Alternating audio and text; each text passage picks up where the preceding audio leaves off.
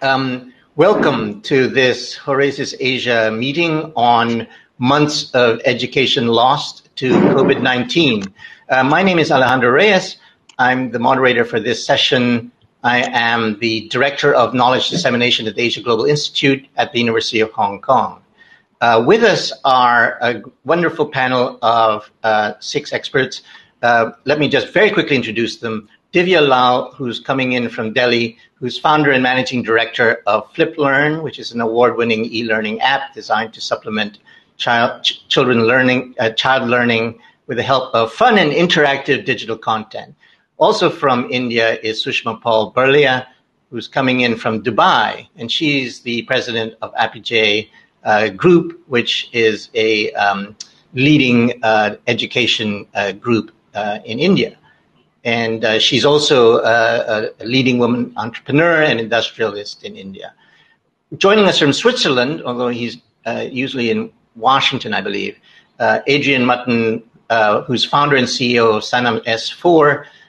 In 2008, Adrian moved to Delhi to establish Sannam S4, with his aim being to provide a fit-for-purpose support platform for businesses and universities and nonprofit seeking to explore and enter and expand into India. From Jakarta, we have Dr. Gerald Ariff, who's co-founder and chief partnership officer at Haruka edu.com, and which is Indonesia's leading higher education online learning and career platform. And all the way in Canada, from Edmonton, Alberta, is Manfred Zeuch, who's Vice President, External Affairs and International Relations at Concordia University of Edmonton, a very cold place in the world right now. And lastly, we have Michele Notari from Bern, who's professor at the Pädagogische Hochschule Bern, at the University of Teacher Education in Bern, Switzerland. So thank you very much, colleagues. It's wonderful to see you and virtually. And in fact, this is a very appropriate topic because we are virtual and education has had to go virtual for the most part around the world. Indeed, in Hong Kong now, because of spikes that we've had here, some schools have closed and students have had to go back to the virtual world. So I want to start with Divya and ask you about the challenges posed in the K-12 segment in India, of which you are familiar. So please, Divya, please tell us a bit about the experience in India and what you perceive about the education lost. As well, we'll talk about the education lost, but of course the whole idea is what is the education that we regain, or that we how we recapture the education and learning that might have been lost over the several months. So Divya, please. Thank you, Alexandra. I think in India, schools have been shut since 20th March 2020, and we are almost looking at the 9th month now, going into 10 months of really no schools and children not really coming. But this has not been really as dark as it seems, because this has been a watershed moment for the Indian education system as far as adoption of technology has been there. I think all educators across India stood up in one voice to prove that India will learn no matter what. We've seen educators with their own very, very constrained means and resources to go online, learn new platforms to connect to their students. And the initial long lockdown of about 100 days plus, when the parents were also at home, also enabled the access to devices in some form and shape. We do understand India is a very diverse country, a country that spreads across in different socioeconomic patterns. And that is why there have been some amazing initiatives taken by the Indian government to reach out to children who don't have access to data or whose teachers don't have access to any kind of a smart device to actually beam themselves. We saw state governments get into WhatsApp groups and actually send learning material to children, and 1:5 ratio, with every teacher connecting to five students and hence making a chain ahead, or to take up channels on the national state television, which are completely dedicated to only education and teachers coming and teaching, or to have programs on the radio to reach out. I think in India, it's been a stupendous effort. Now, when you look at an effort versus impact and the challenge, there have been many, okay? But it is the heartfelt piece is that at least there has been a huge amount of impact. Yesterday, a few days back, I was in conversation with a very senior government official with one of the biggest boards in education that actually certifies children after grade 10. And they said 80% of the children have been connected to learning, which governs a very large segment of the Indian education children that are there. So I feel, yes, there have been challenges. It has been unprecedented in India to teach children without a face-to-face interface, and something that we are not used to even in a day-to-day life pre-COVID era. But the spirit that has come across has been that we will reach out and go beyond our own comfort zone, and also is now breaking barriers in how we are perceiving India of the next century to be.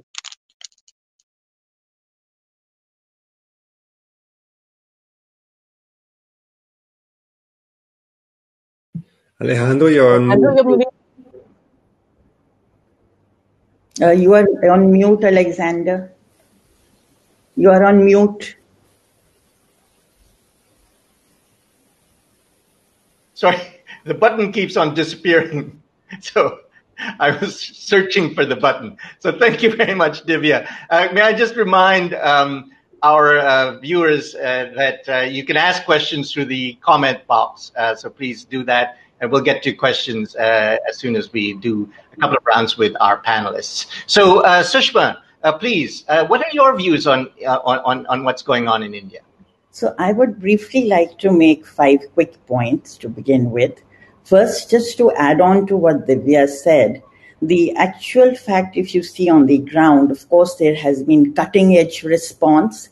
For schools like ours, we were able to immediately get onto the platforms, virtually engage with the students, look at multimodal ways of connecting, and one could even have proctored examinations, functions, activities. We even attempted sports through virtual learning. But on the other hand of the spectrum, you had smaller schools who couldn't cope up or actually went down because the salaries anywhere as far as private schools were concerned were not supported by anybody else. So a lot of schools actually had to close their shutters, and one wonders what happened to those students. Then in terms of public institutions and schools, though, as Divya said, that lot of attempt was made, including through national television and other places. But the fact of the matter remains that there is still a kind of a doubt as to how much learning has actually taken place on the ground. As she said, no lack of effort, but what has happened? The other big concern is a whole lot of migrant labor who left the cities at that time and went back to their villages and to other places. And they are kind of lost at the moment. And I think there has to be a huge effort taken to find out that what's actually happening on the ground and how to bring back those students into the national learning platform. It's possible, and we can talk about it when we look at the solutions to some of the challenges that have been faced. Higher education actually has had a very friendly regulatory response in the sense that the regulatory framework was very, very flexible to different modes of blending learning, which they would like to adopt. And again, if we see, there were mixed responses because we had private sector and some of the public sector institutions like IITs and IIMs who could quickly get onto the platforms. And for instance, at Apeejay, we experienced a huge exponential learning actually, because we actually discovered the interinstitutional joys of sharing of learning, best practices, ability to engage better with industry, and reach out in a far more interactive way. But on the other hand, you also had public universities, which do have huge number of students going to them, which were unable to even do some kind of virtual learning. And in addition to that, the other issues have been that a lot of students, either because of affordability, did not actually seek admissions this year in many of the higher ed institutions, or because a lot of them felt that the education they would get would not give them sufficient value and actually chose to drop out. Of course, there have been admissions and colleges have taken classes, but you also have a lot of delays in admissions. You have a lot of delays in examinations around the country. I mean, again, some of the institutions, as I mentioned, including ours at Apeejay, we were able to really conduct huge amount of online examinations, assessments, and even actually conduct graduation. But especially in higher education, if you see, apart from the advantages, the issues have been really on being able to ensure the conduction of syllabi in time, in a manner, and in the interactive manner, and exposure to industry, to hands-on learning and all kinds of things, internship, projects, which have really suffered along the way despite best efforts to make it happen, which one wonders how it will actually translate down the line. Modes of learning has been very interesting because we've actually realized the importance of teacher engagement on the virtual mode. And I think in many cases, post-COVID, I think the good institutions are not going to go back to the old normal. They are actually going into the new normal, where you get into some kind of blended learning. But still the challenges of lost students, of lost education because of truncated syllabi, although many attempts have been made to ensure that the essential components have not been lost. And the fact that ultimately education is not just about learning and impartation of knowledge, but goes beyond that in terms of interactivity as well as really learning beyond the classroom. And to what extent we can successfully duplicate this in the next few months, because despite the vaccine, we are not really sure if India would be able to open up in the way that it could and should open up its educational institutions. We need to remember that for most institutions, it's really not going to be physically possible to move into effective physical education with the social distancing mode, based on density, based on means, based on so many other things. So we are looking at many more months of the situation, apart from the challenge of reaching out to those who currently are lost in the educational system. Great. Thank you very much, Sushma. In fact, it just makes me think about educators that I know, including a brother of mine, who were teaching in hybrid systems, and I have yet to hear anybody say that hybrid, where there's some physical and some online, that was working. They either wanted it all physical, if that was possible, or all online. The hybrid just would have no fans of the hybrid. So, Adrian, I'm wondering if you could provide further insight into the Indian experience, of which you're quite familiar. Thank you. Yes, thank you, Alejandro. It's really interesting to build on Divya and Sushma's points, and I'd like to start by just putting that into context for our audience. India, of course, is an enormous education environment. There are 1.4 million students in secondary higher education, and 600 million of the population are under the age of 25. And 28% of the population is under the age of 14. So it's a significant amount of students whose needs need to be attended to. And of course, what the pandemic has done has thrown that system up into the air, and as Sushma and Divya have quite rightly said, put challenges on it in a way that I don't think the education system has ever seen. Also, to balance the context, as Sushma says, the schools have been remote learning since March. My 3 children are all educated in Washington, D.C. Their experience has been entirely online since March as well, and I know that the US higher and public school and private education systems are struggling through the pandemic. India's scale, certainly at higher education, is one that I think is certainly outside of China unrivaled, with 1,000 universities and 52,000 colleges.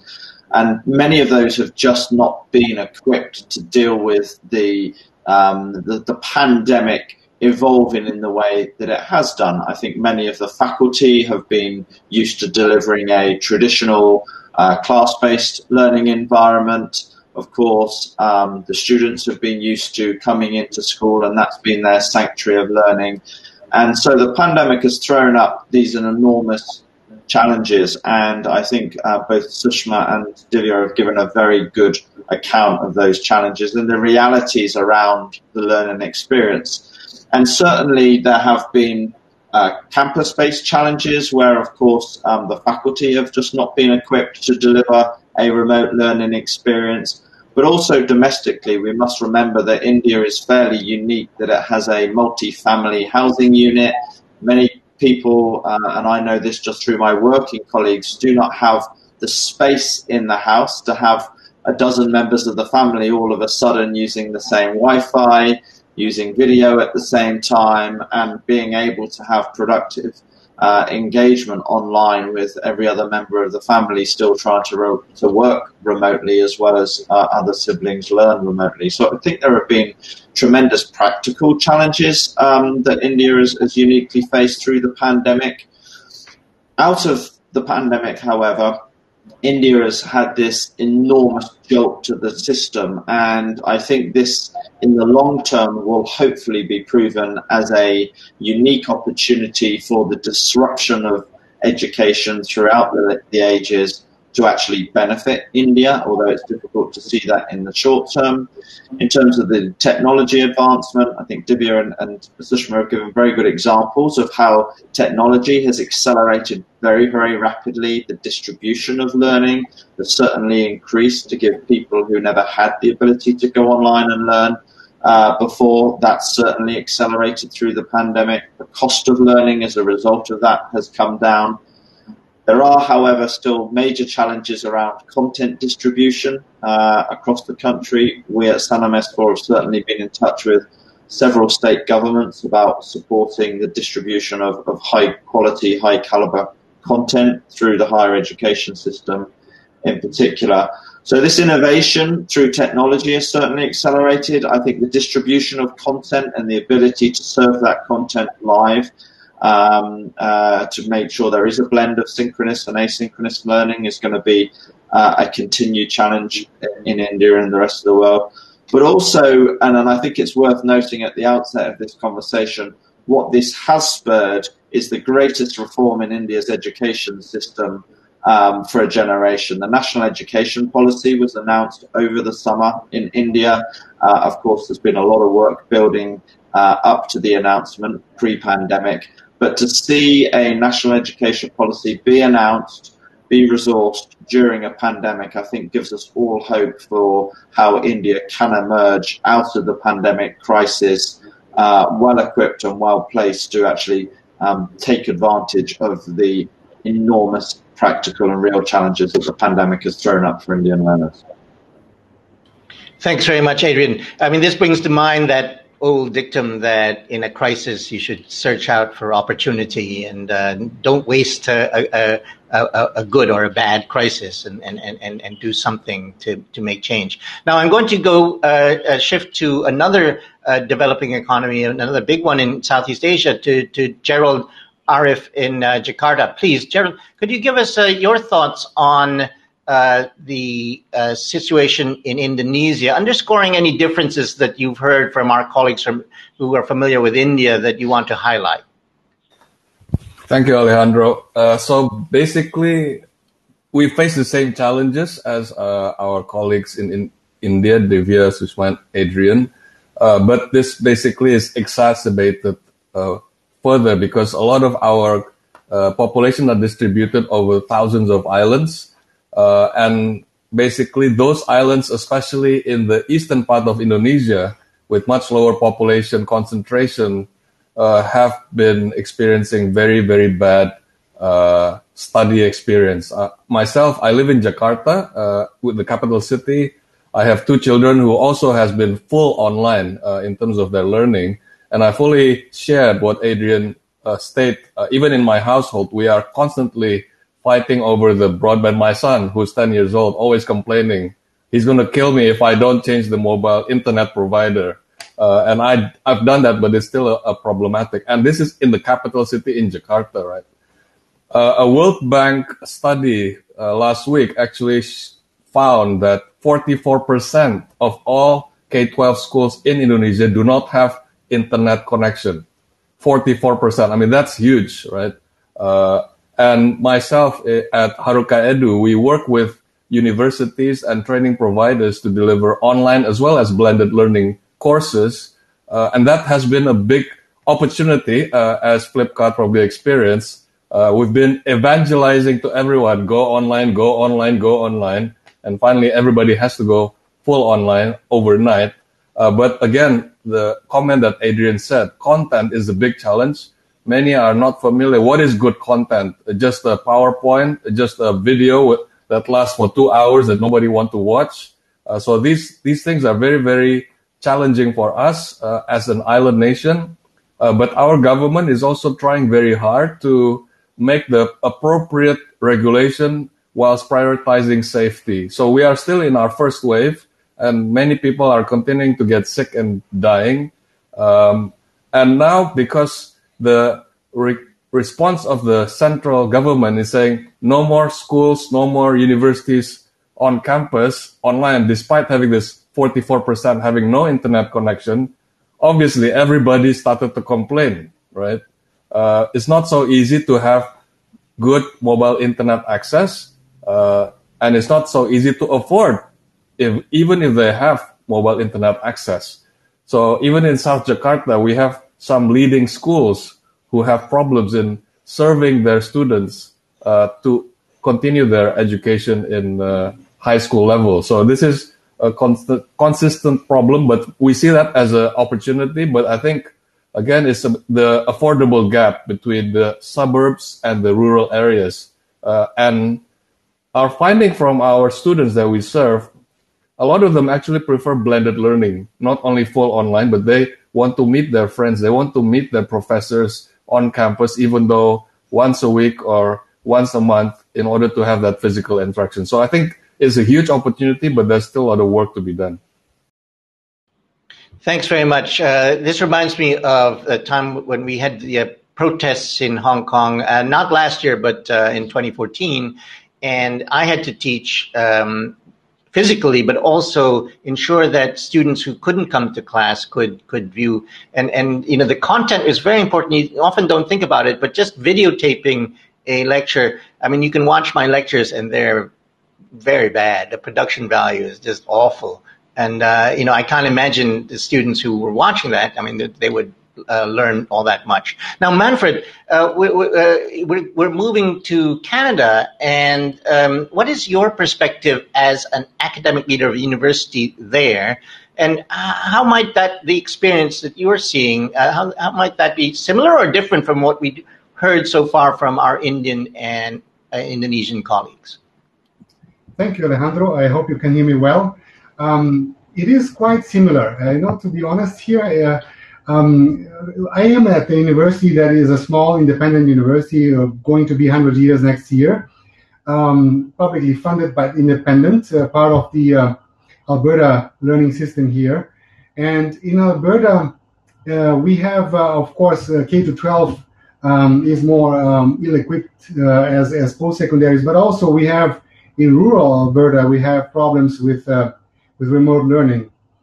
And so when in March, my university, all Alberta universities went to the quarantine, some took a couple of days off to prepare the online delivery.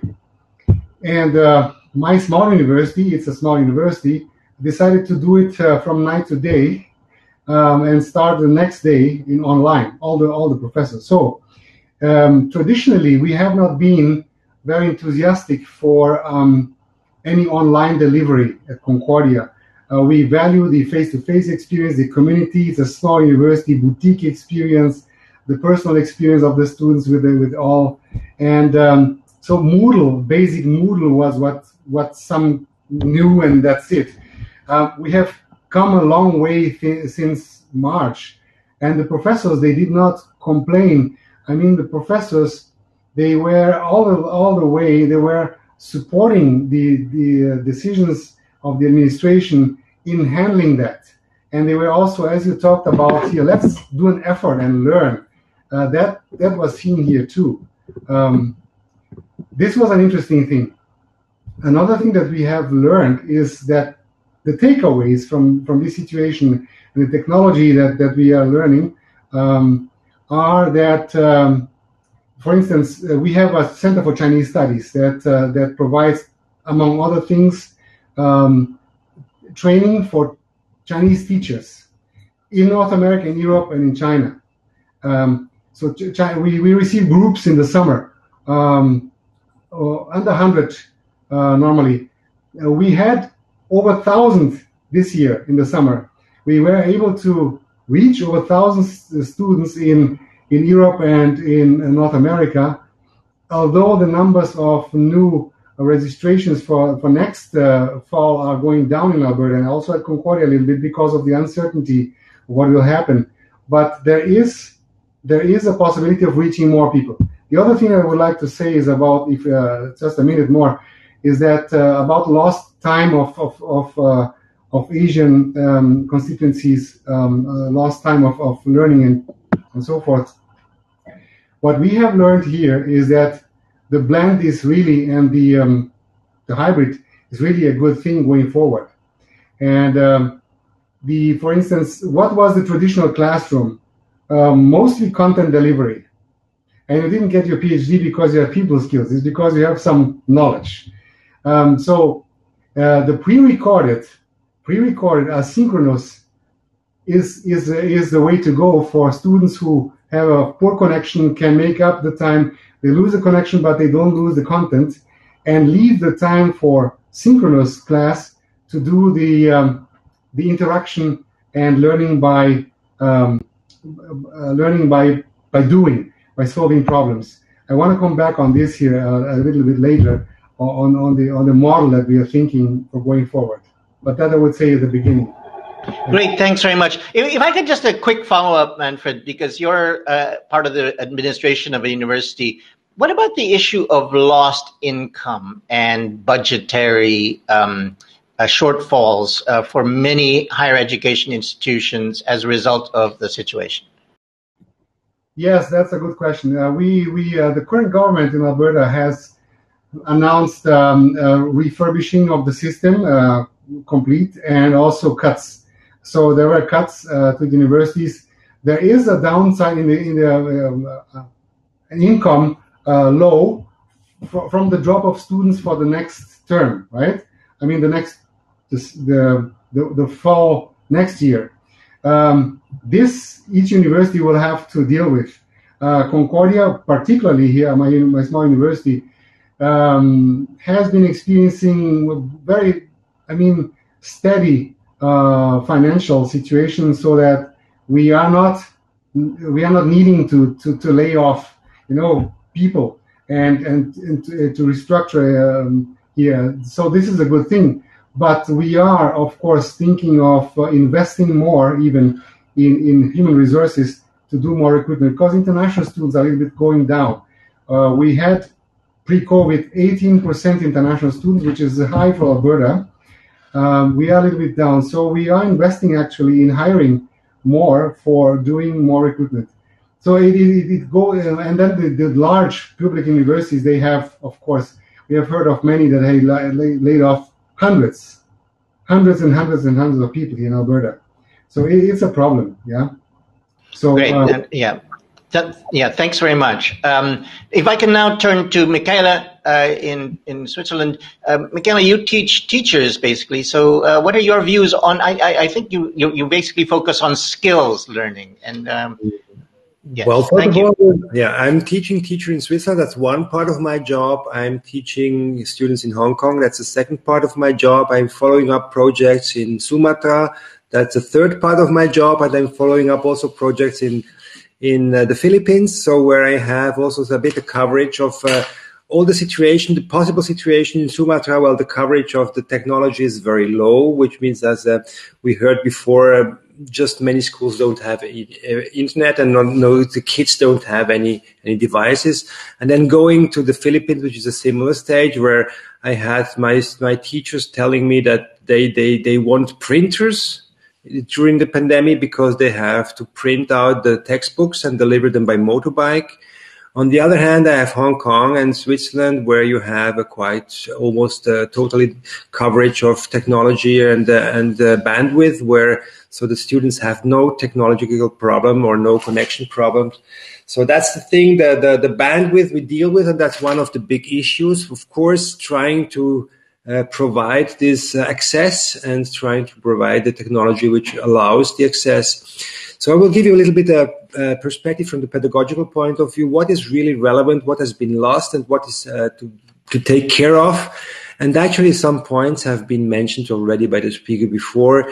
You need to have, of course, content delivery, which is not only correct, but also in a way that really can be absorbed by the students. And on the other hand, you cannot deliver learning, you cannot deliver competencies, you can just deliver information. And that's the point, which is really like a striking point. You can have all the information, you had it already before. You had all these MIT courses, all this. So many universities with delivered high standard, high quality content, but that is not learning. Learning is another thing, and especially what about competencies are we talking about? If it comes to, skills and competencies, one is factual knowledge or procedural knowledge. Factual knowledge, you can learn facts, and that's very easy to be transmitted by information delivery.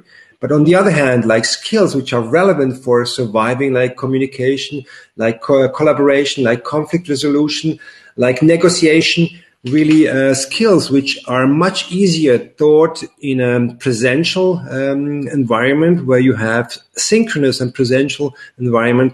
And this is one thing, whatever the technology allows, the relevance of, or the easiness of transmission of information is much easier than it's easier to transmit information than to build up the skills. The last ones I was talking about, like communication, interaction, conflict resolution.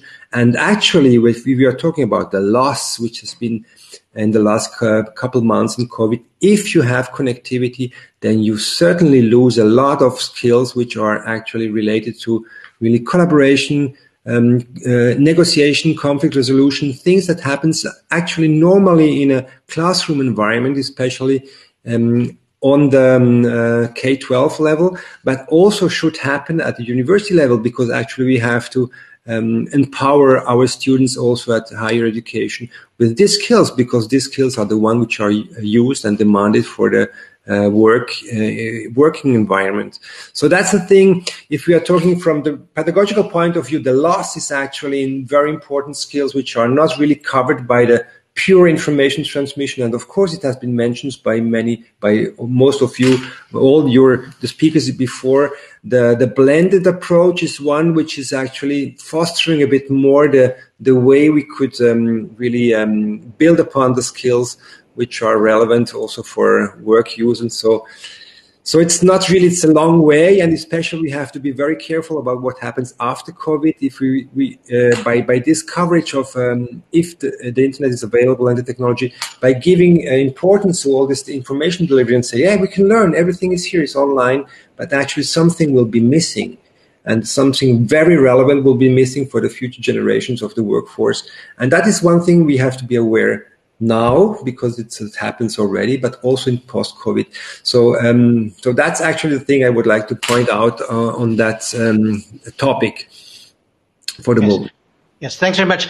Just a quick follow-up. Do you think technology can ever mitigate that lack of ability to foster those kinds of skills? Yes, actually, there are some pedagogical concepts where technology can be used or can foster a bit better the skills I was mentioning about. So, like collaboration, communication.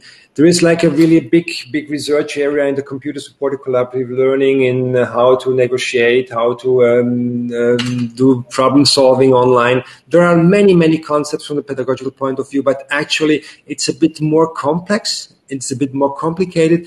And if you look at the e-learning world nowadays, you have like the MOOCs and all the things. You have like sort of content delivery, sometimes some question and answer in forums, and assessment. That's e-learning, how it is understood today. And there are many other concepts which really foster much more the interaction, the negotiation, the collaboration, the communication, and these elements. It's a bit more difficult to set up, and it uses a bit more manpower to sustain. So that means it's more cost relevant, but it forces a bit more. But still, it cannot replace the face-to-face synchronous education. Great, thank you. Now, Sushma, you wanted to intervene, and also, if you can also talk about some of the disruptions and what you think maybe in the long term where India might be heading. Yes, please. Thank you. So I just wanted to say that, therefore, listening to all the panelists here, I just wanted to share that very early on we recognized the criticality of teacher education. And funnily enough, beyond that in schools, really at the higher ed level, and I'm talking even now during the pandemic when we were responding by virtual education, because it meant that though we went online immediately, but, all those challenges came to fore, and not every teacher was really equipped to be able to, leave alone handle technology well, but also to be able to utilize technology in delivering a more engaging content. And unlike a classroom, the students might just drop out. They could say, well, the net wasn't working, but a lot of cases it could be just that the teacher was not able to engage the students. And therefore, I think there is going to be a big room and place for, just training our teachers, and actually much more the higher education teachers, who in India as well are far more used to a lecture mode as opposed to interactive beyond a point. We've experimented with a lot of things, and to answer Michele, yes, it's definitely possible. And, there are interesting ways of doing it, but it can't be done without use of more complex technology and effective training on the ground. Yeah, I totally agree with the 2 points, the teacher point, and the other thing that it's more complex to achieve this goal to foster the other skills, like the one I was mentioning before. Yeah, totally agree. And then on the front of the disruption, what it has actually brought into place some very important issues, because India has always been struggling about access to good quality education, particularly in the remote areas. I think this has given us a sort of a leap ahead, if you will, to be able to take into account all the learnings that came through this kind of an engagement, and all that efforts that have been made at the government level, at the private sector level. And we need to remember that the government could figure out how to transfer cash through the cash transfer scheme to the remotest areas of the country.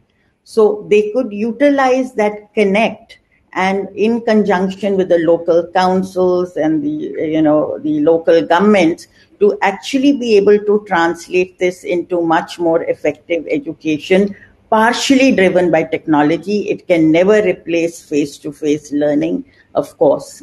Having said that, this disruption, as was mentioned, we have now brought in the new education policy 2020. It's very visionary. A lot of transformation is involved in the process. And I actually think that particular challenge has now been bridged because of the disruptions that took place right now. on the Indian education front, particularly at the higher education level. Just the fact that people had to rethink about education at large and the modes of delivery, as well as having sufficient institutions out there, has put us on a path to a faster implementation of this vision, which I think is critical for India in times to come. Thanks very much. Now, Divya, can you talk a bit about the long-term impact of what you see? Yeah. Quick 2-3 points, Alexandro. First, I think a lot of people are trying to compare engagement with no reference point to how was engagement behind closed doors inside a classroom. Okay. So people say children are rocking out and, they're not connected. When you talk about technology and platforms, and I have a platform that is used by more than 500,000 kids in India across some 300, 500 schools. So to give you a very good sense on what we are looking at is, it is not black versus white. It is not face-to-face versus an online space. But I think with the new education policy also pushing for children the choices of subjects in grade 11, 12, opening up any barriers to a stream of science versus arts versus commerce, you are looking at systems that will enable you to share high quality educators across various schools and across various spreads to actually make it practical and bring the policy. So I think we're looking for blended learning. Very important third thing, India is defined by 180 or 210 calendar days as far as the schooling K-12 system is concerned. I think now we are re-questioning the fact on, every time there's a cold wave, the school's shut. Every time there is a heat wave, the school's shut. Every time there is any kind of a disruption, the education and the K-12 segment takes a hit. But what the pandemic has taught India is that really you can actually continue in a phygital model and actually evolve a system that enables you lesser disruption, more time to evolve. And just going back to one more point where we talked about the skills, I'm sorry, I'm just going to take 10, 20 seconds, is the fact that, there are a lot of skills needed even on an online platform. Just to get 5 people together to actually discuss is a lot of collaboration, a lot of negotiation that you're putting, including the negotiation at home for bandwidth and for video calling and for some silence, if nothing else. So there are different things that are evolving and we have to appreciate the situation we're in. Okay, back to you, Alex. Great, thanks very much. I don't know what happens when we run out of time, but I'm assuming we can still go on a little bit. Adrian, just quickly, in terms of the quantum shifts in higher learning that you want to talk about. Yeah, I think what we're going to see on the back of this pandemic, as Sushma has quite rightly articulated and Divya is already experiencing through her platform, is a significant expansion of access of learning, which I think is a really, really important upside, frankly, to the pandemic longer term from India.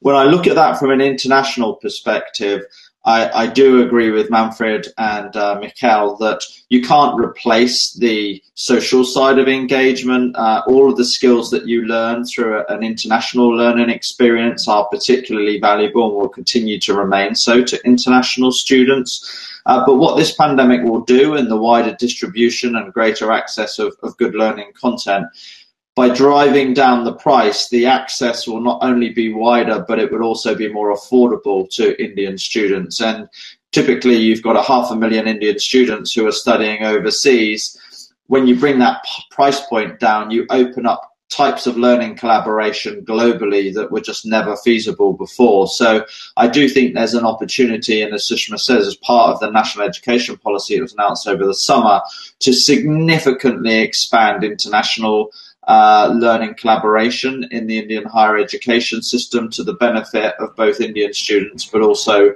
the world and its ability to reach out and engage with India too. Great, thank you. Now, Gerald, a last sort of closing words from you, and we'll try to fit in Manfred and Michele before closing. And thanks to you guys for answering Dirk's question. I appreciate that. Okay, so basically, just to answer the topic of challenges, I fully agree with all the panelists. I think one of the biggest challenges that we found in Indonesia is sustainability of the institutions, because the financing aspect of the students in being able to afford to pay for the school fees is a big challenge. So that's going to basically result in many institutions disappearing because they don't know how to adapt and they don't know how to upgrade themselves in this online learning. Back to you, Alejandro.